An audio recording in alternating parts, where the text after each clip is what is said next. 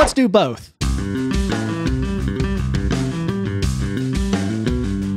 What's up, guys? Welcome back to Low End University. Today I'm going to be hearing Descendents for the very first time. They have been highly requested as well the last couple of months, but I had a bit of a problem today and I wanted to kind of find a solution.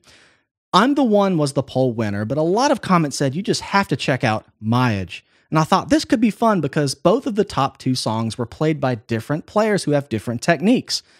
Myage was from the album Milo Goes to College, their debut album released in 1982 with bass player Tony Lombardo, who you guys have told me constantly uses downstrokes and was primarily a pick player. And then we're going to go check out Everything Sucks, featuring the track I'm the One, which was from their fifth album released in 1996 with bass player Karl Alvarez, who was a finger player. I'm really interested to kind of compare and contrast them, and at the end of the video, I'll let you know which one I like the best and give you my thoughts, but I'm reading that Karl actually has a writing credit, the primary songwriter for the song I'm the One. So let's do them back to back. This will be a nice kind of reference point between both songs. Let's get to it. Myage and then I'm the One by Descendents.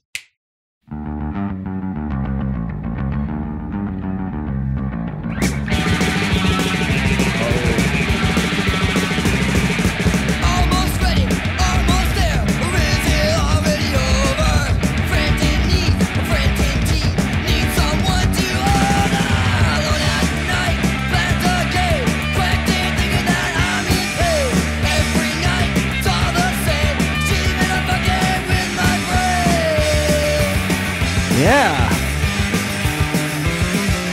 that's some driving bass.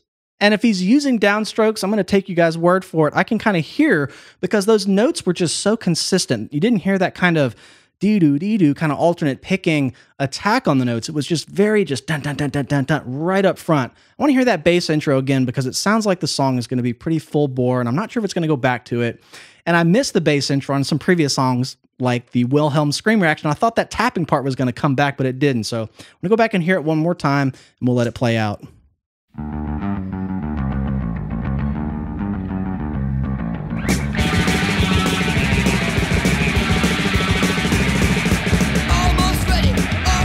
Yeah, those downstrokes add an intensity to that. You know, you don't hear this. It's kind of this. Whatever the notes are. We're kind of in D right now, going up to the major third down to C. And then after this first kind of verse, it changed. So let's give it a whirl.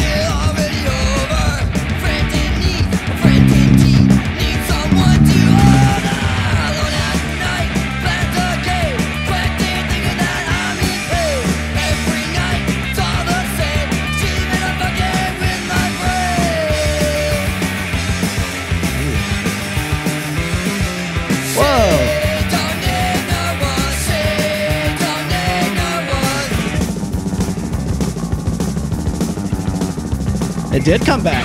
Hell yeah. That was kind of an abrupt break to just nod back to the intro for a brief second. Now, what I really liked is that instead of the drummer doing a fill at this fast tempo here, kind of at the end of the phrase, the drums kind of kept the beat and let the bassist do the fill, which is kind of something you don't hear a lot. Normally, they're both kind of done in tandem. Listen to that here.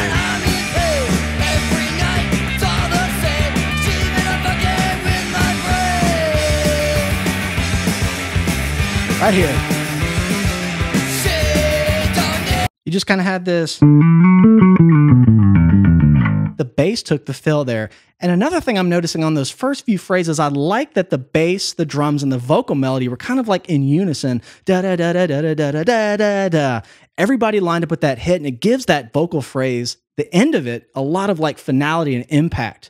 And I like the cadence of those vocals. It kind of has like a nursery rhyme sort of cadence. Now, what I mean by that, and I've said this in other videos about other singers and bands, but it has just a very loopable, very like wholesome cadence. If that makes sense, it's like the melody was just like perfectly woven in. I want to hear that part right here because it just made it catchy.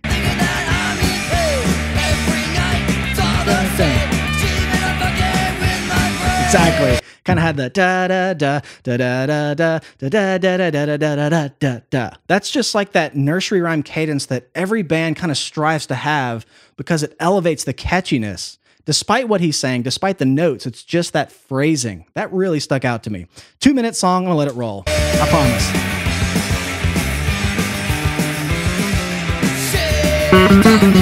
Love that.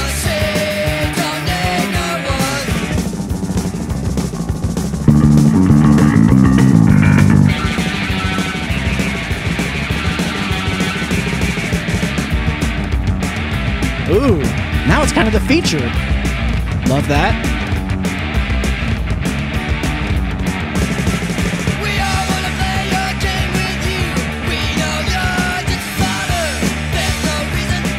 That's such a good phrasing. Da, da, da. I love that. I didn't think they were going to come back to it this many times. Let's see. Guitar's kind of mirroring that up here.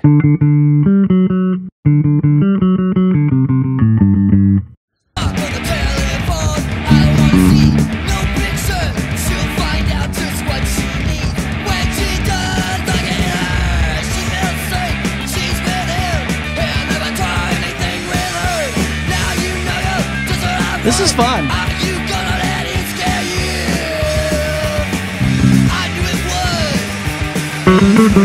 There's that bass fill again.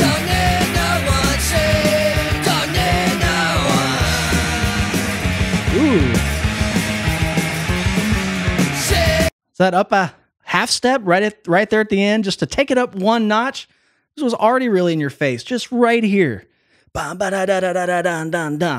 And you know, the last phrase, to take it up to a key change like that, just, if they couldn't go anywhere else musically to add intensity, going up a half step is the way to do it.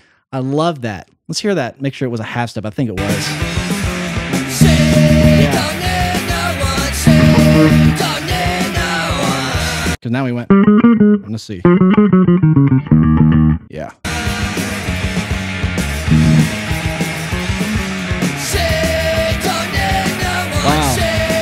I love this. Heck yeah. That was fun. I mean, just meat and potatoes, catchiness, and the bass was a lot more involved than I thought. You know, sometimes I read into your comments a lot, and I saw some things where it was like, oh, Myage is just the same bass line over and over again. It was, but it was the lead focal point of the song melodically. Now, the guitar had some things in there as well. And honestly, the vocal melody remained largely unchanged. And that repetitiveness is kind of why I think this song is going to be stuck in my head today. Again, that phrasing and the way the bass matched it further drives this point home. Just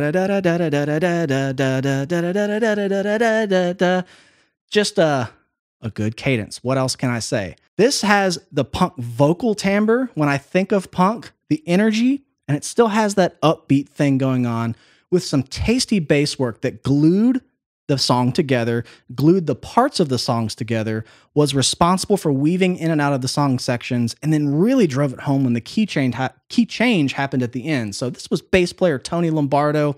The intensity of the picks, the downstrokes, I hear it, added a nice flavor to the song. So we're going to move on to I'm the One. Karl Alvarez, finger player, 5th album, a little bit later. Let's get to it.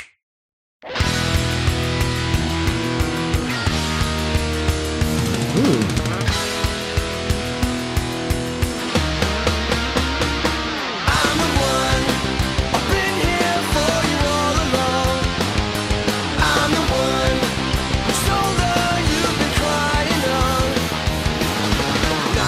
Wow.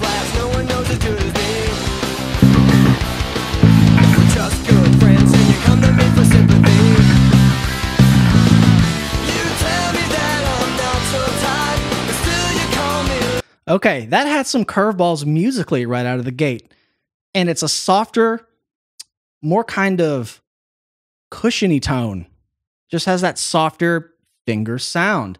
And what's interesting is the tones are very similar, I think, at least the way they sit in the mix. But you can just hear a softer, warmer support already from Karl in this song, whereas the last song had that just more intense, just grindy intensity that really just pushed the song along. I want to go back because right out of the gate, I heard some really nice upper chord extensions. It sounded like he went to the 3rd, which bass players don't do a lot just before a chord progression is even established. So it was pretty ambitious already. And these songs are short, so I can go back to the beginning. Let's do it. E. half step to E flat. That note. Instead of keeping on the root note E, we went down a half step to E flat. He just jumped right up and went. I don't know if he played that bottom E to fill it out, but that's a cool way to establish, like, the bass is going to be pretty cool in this song. I'm going to go ahead and just start right out of the gate with something melodic, what you wouldn't expect. Okay.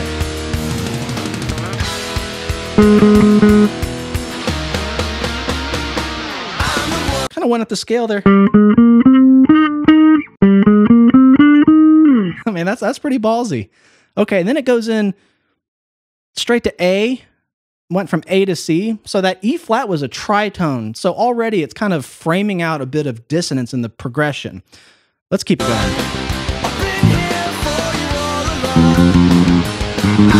Yeah.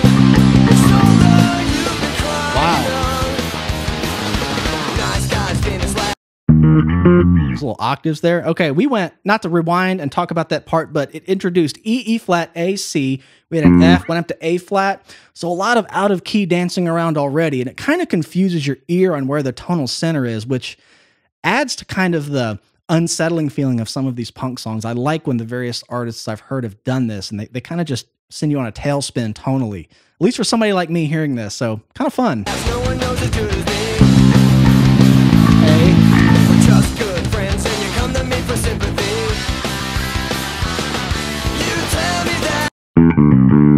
Nice little fill.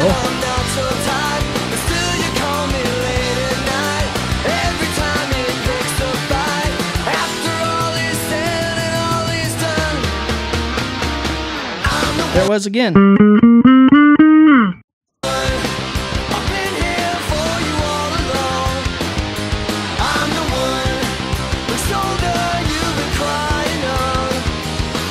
Ooh, those chords are interesting.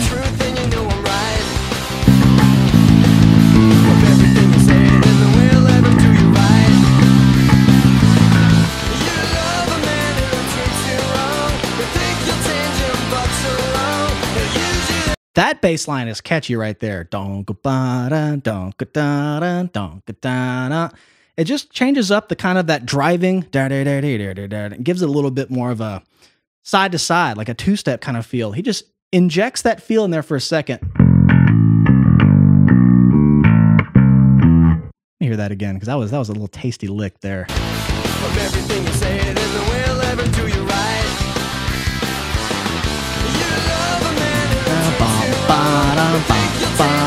Love that.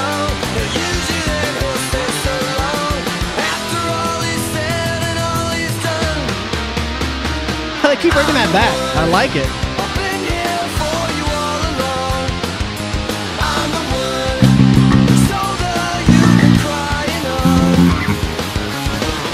Lost it.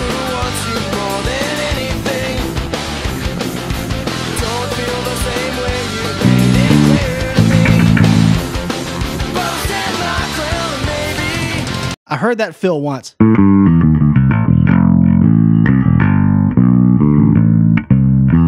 I like he keeps going back to that.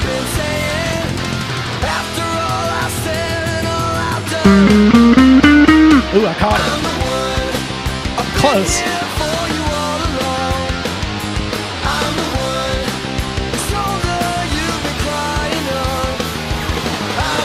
Okay, that part is interesting too, because it sounds like the guitar player took the guitar chord, let's play a G, and he inversed it to give it that kind of fourth power chord sound. So instead of going 1-5 octave, he's going 1-4 octave, which actually implies a lower chord.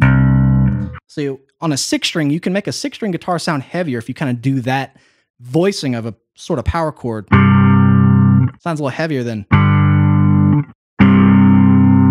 So he's doing that on the tail end there, which kind of gives it that jump, jump, jump, which is pretty intense. Right here.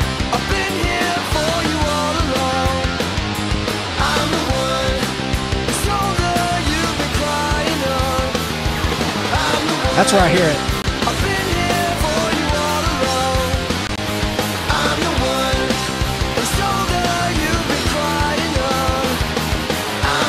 That's so weird.